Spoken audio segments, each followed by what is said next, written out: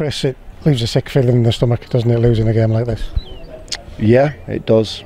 We have to take responsibility and not hide from that fact that we don't accept it. But yeah, it wasn't good enough. This side, we're always going to ask: was it tactics? Was it the boys not competing? Can you put your finger on the reason why something like this happens? Well, you watch the same game. You see the detail of the goals. You see how the game was played out. So it's there for everybody to see. But we represent things. Well, we didn't today, so we have to accept the fact that we've not done it today. That is the hard part to accept, isn't it? Because these boys the foundation is on competing and doing that for you. I think that's for every team. I don't think that's just for Carlisle. I think that's for all teams in all leagues at every level. But today we just have to accept the fact that we have to apologise because we're better than that. We've got 500 plus people here to watch us play. We have to take responsibility for that. We have to accept criticism, and nobody likes criticism. Nobody does. But you have to accept that too, because if you want to steer away from that in professional football doesn't really change too much, other than the fact that your industry is all about winning football matches, and we've not done that today. And to be honest with you, we just accept responsibility. We do. I think you spoke to the press for about half an hour on Thursday. Most of that was about the need to start properly. What's going through your mind when 3 minutes in and there's a goal conceded? Well, I'll be sharing that with the players tomorrow. I've already shared it with them today. But of course, it's no good me telling you we could have got the ball in the box 3 or 4 times before they even attack.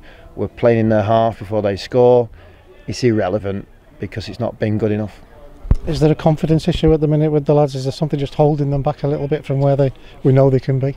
Maybe, but I do know that we are capable of winning games. We've shown good things in the first 4 or 5 games. We've been good in response to slow starts, but ultimately, and I know the reasons. It's not representing everybody's hard work and commitment to trying to achieve something on a Saturday. So we just accept it. And again, with the team selection, you've gone for that mix that you hope will bring the spark.